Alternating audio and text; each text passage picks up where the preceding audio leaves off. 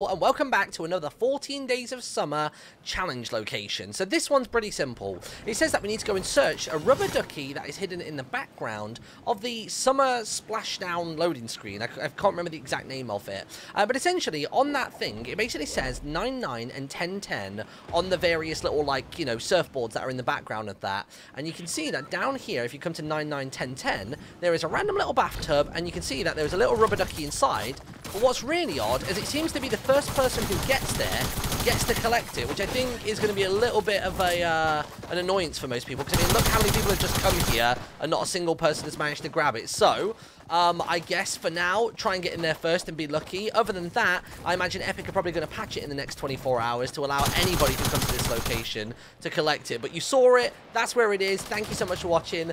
Good luck, I guess, and I'll see you all tomorrow. Bye-bye.